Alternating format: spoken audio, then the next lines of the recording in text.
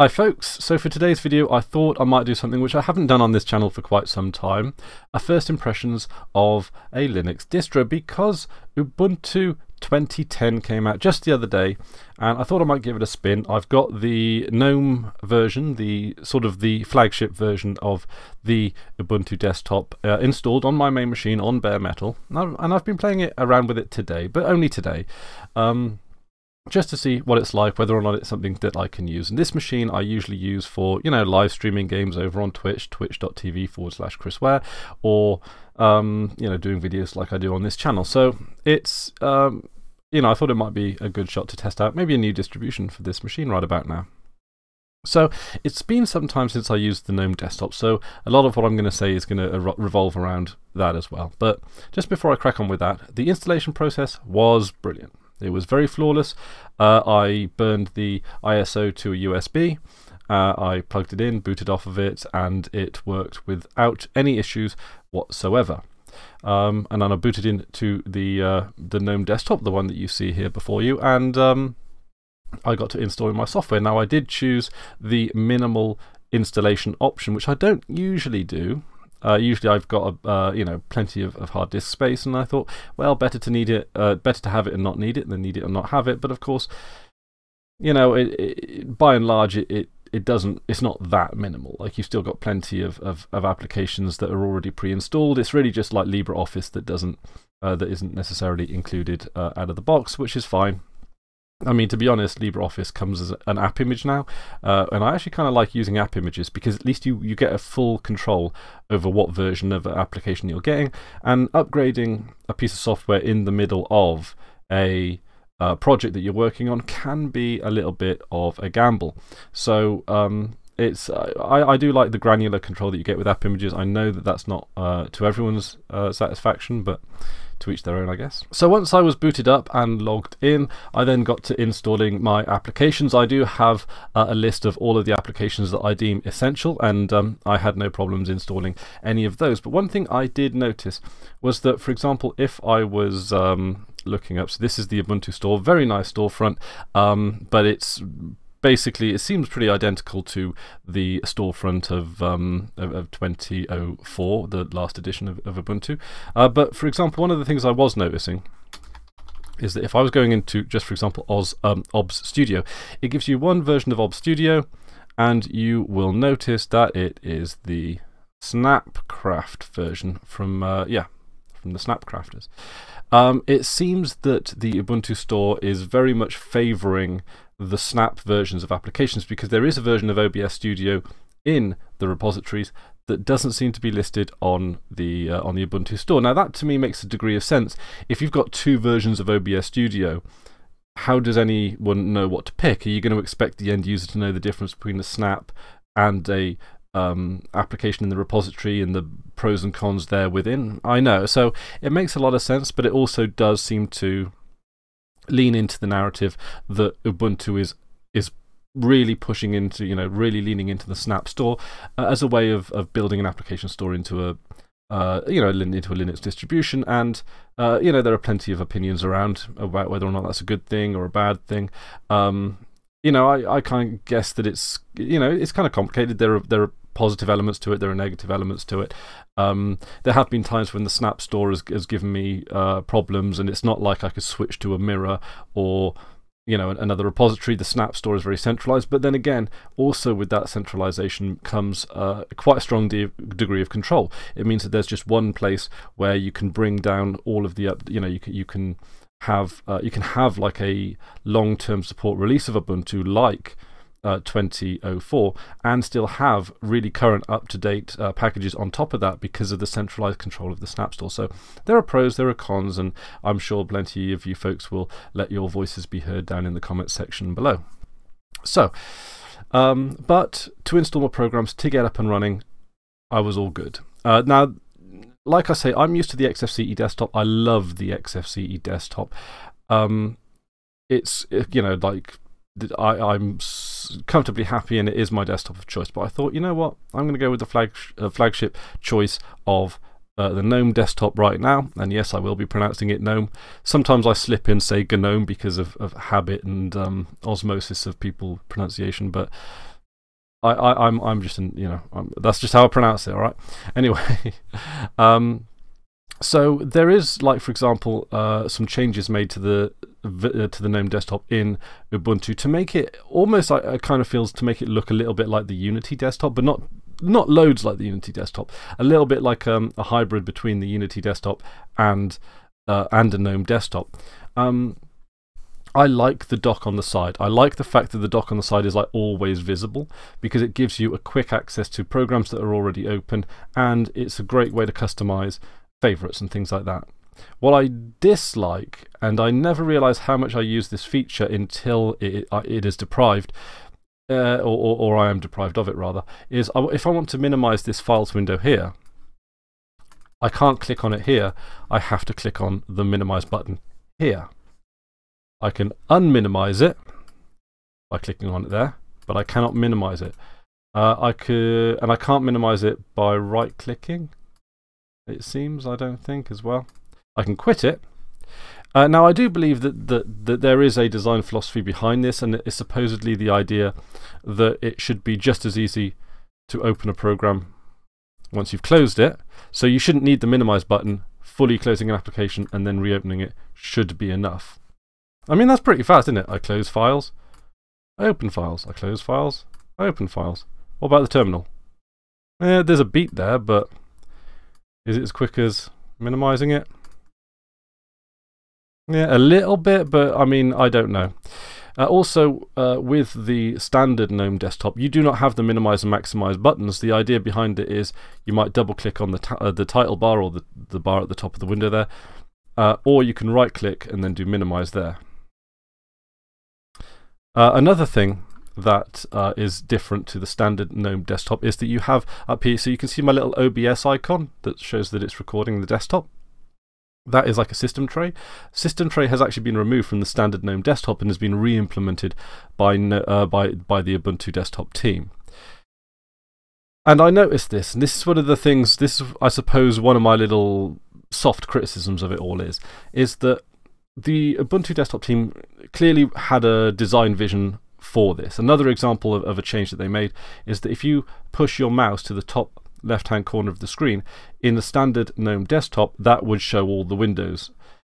You just have to click on the activities button. It's a difference between a click and not a click. So you can see all my windows there by clicking on it. I really do like that it gives all your windows, like you can click on something and all of your windows are right there in front of you, available on, of course, all GNOME desktops, available on the Cinnamon desktop, and I believe on KDE as well. I'm sure it's also available on others. A really good feature. I really quite like it, because it just, you know, there's only so much that that can be portrayed by an icon. That shows you exactly where you are, what's doing what. There you go. So I've even got my Pulse Audio volume control right there as well. So anyway, however, to be honest, as I was setting this up, I did not use the activities. I did use the buttons on the side. So you do have a little bit of, there are multiple ways of doing the same thing in a desktop that seems to want to enforce a particular way of doing things. Now, I like the GNOME desktop insofar that it gives you a very sort of a very simple and uncustomizable experience for the most part, because that standardizes the GUI and allows more step-by-step you know, the ability to walk people through graphical user interfaces rather than have to give them a command line instruction just to copy and paste in. Also, I do quite like how they do the applications. It does give you just a solid list of applications, but for example, if I wanted to group my applications together, so I got software updates here, or I got two versions of OBS. I got the repository and the non-repository one. I've got some system stuff here. Oh, there we go, utilities. So you've got utilities as like a sub menu there. But what I can do is, for example, I could put I could put Chromium together with Firefox. There we go. And then we've got web browsers, and in fact it even does give you internet there as a, so that's kind of interesting there. Is there any other? So I could put, for example, Audacity into OBS, sound and video. That's kind of interesting that they do that, isn't it? How it sort of also seems to automatically title the. That's really quite interesting. And I like this because it gives you a search function there as well. You can also push the Windows key. You can type Audacity; it'll give you Audacity as well. So there are like lots of ways to pull up icons. a lot of people speculated that this design was for touchscreens, but I like how it works for the mouse as well. It works. It's very keyboard centric as well. It works very well for the keyboard. But yeah, all in all, now one of the things I do like that they did here with the Ubuntu desktop that is not here in Vanilla GNOME is that this button to show applications, you would have to go to Activities and then Show Applications to do that. Whereas with the desktop, you just got a button right there. So if you want an application, right there. Now with the Vanilla GNOME desktop, the idea is that you would have a whole bunch of favorites down the left-hand side, and that would work. You know, you'd be able to do that. And to be honest, that works. So it's I say a minor criticism. It's really just sort of a reflective thought, really, more over anything else. Also, when it comes to this desktop here, they have desktop icons. I don't understand why a GNOME desktop has desktop icons. But for example, there is no way to interact desktop icons between that and Windows. Oh, and I think I may very well have crashed the desktop there. Okay, so yes, that was a desktop crash, and I did have to do a hard reboot, which was somewhat unfortunate. I'm going to, of course, leave that in there because it would be quite dishonest for me to sort of edit that out.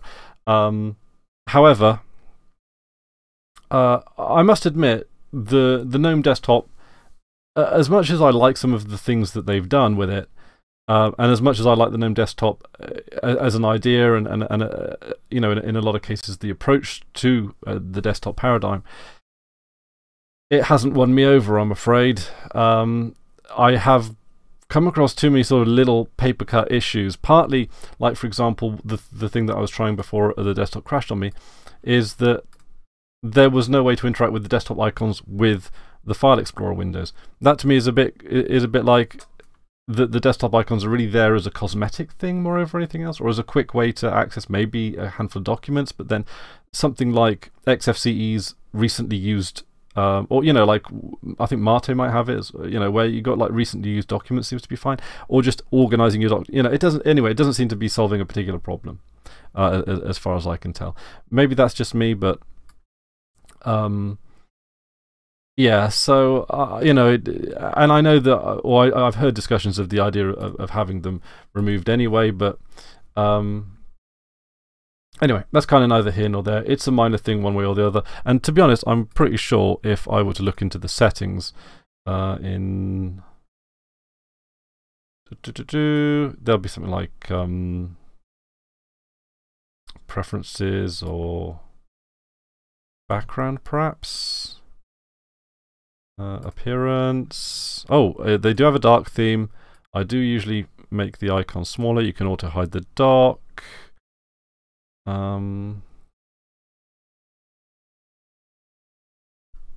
Is there not like a desktop?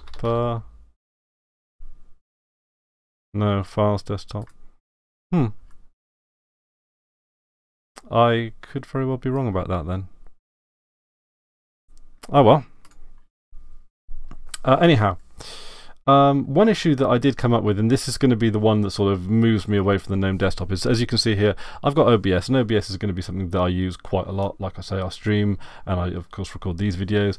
But one of the issues that I did come up against is, so if I've got my second scene here, and you can see there's a blank scene here, and I've got, for example, the files window here. Right, and I want to record my files, the files directory. I've got it selected now, and as you can see, it is just a black square. It seems that there is, I don't know if it's a bug or if it's something else, that certain windows are not captured. Certain windows are. So, for example, if I selected OBS Studio itself, there you go. You can see that OBS is being captured as you would expect an application to be captured. But certain applications, I got pulse audio volume control, as you can see here. That gets captured. What if I open up a terminal? I don't know if I need to. Oh, there we go. The terminal there. it's a blank square, or blank blank window. I'm not entirely sure what causes that.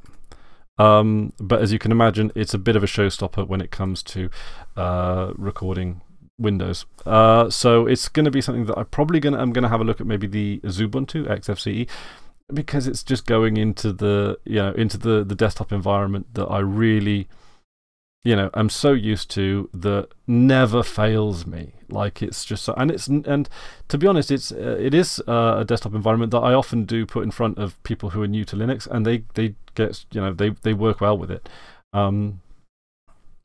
So it's it does work. It is solid, and it doesn't let me down.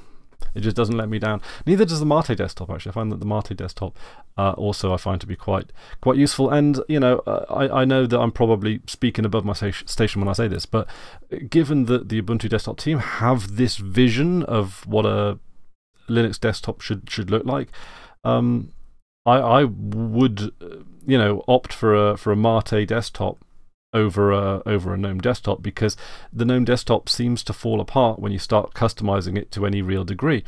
And we haven't just seen this in Ubuntu, but particularly with Antergos and other rolling releases, a new version of GNOME would come along and it would break compatibility with all these mods and third-party add-ons and stuff, and then suddenly you'd be thrown back to a vanilla GNOME desktop where a whole bunch of stuff wouldn't work. And try putting someone who's new to Linux in front of that kind of problem to solve, and trying to explain to them all of that. And I must admit, I know that the idea behind the next iteration of GTK and GNOME is designed to endure that, or is designed to cope with that. It always seems with the GNOME desktop that there is something, and it seems to have been ever since GNOME 3, there has always been some kind of pressing issue that needs to be taken care of, and it never feels like a complete desktop, even though it gets so close so often. But I think that when you start customizing the GNOME desktop, the GNOME desktop seems to me like something that is best experienced vanilla, and I think Fedora give an example of that.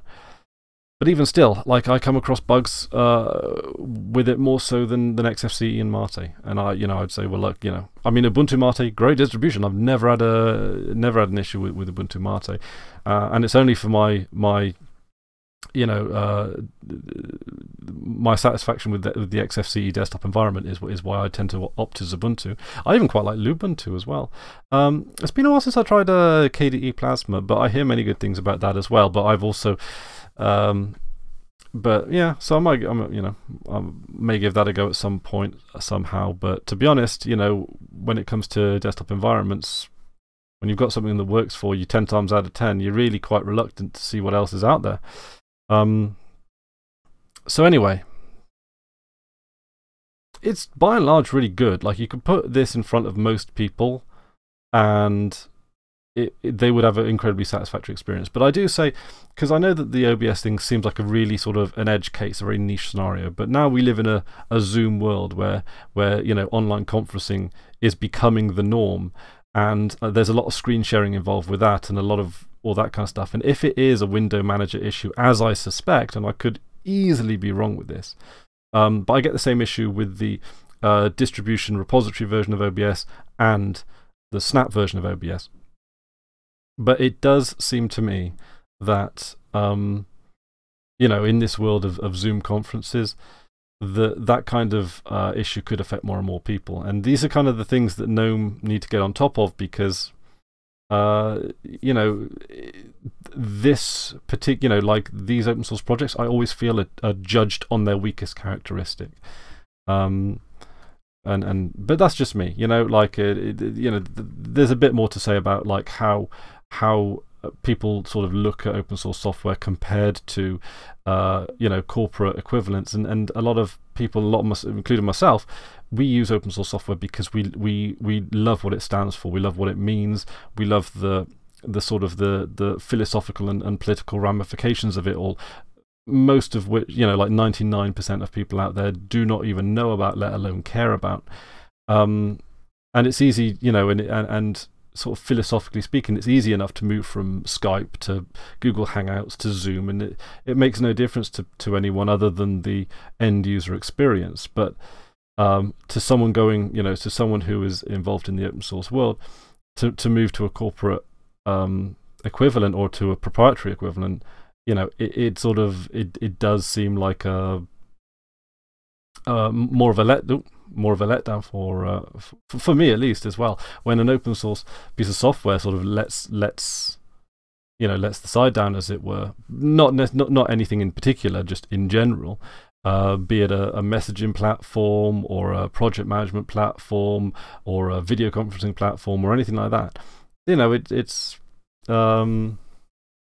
I don't know. It's not as easy as switching out of Skype for a Google Hangouts or anything like that. Anyway, that's just a bit of a ramble, and maybe some of you agree, maybe some of you disagree. That's all good. By and large, it looks really nice. This is a really nice looking desktop, and Ubuntu do put together really nice looking desktops.